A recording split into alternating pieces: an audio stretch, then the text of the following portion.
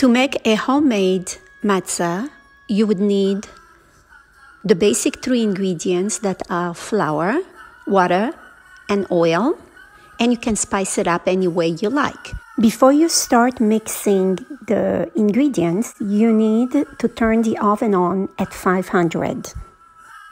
Just remember that the counting starts when we mix the water and the flour together, and we continue counting until we remove the matzah from the oven. Okay, now let's shape it any way you like. Poke some holes so that the matzah will remain flat.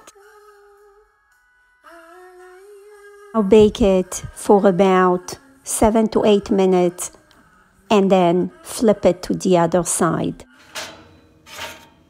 Okay, cool down and see. Crunchy, so good.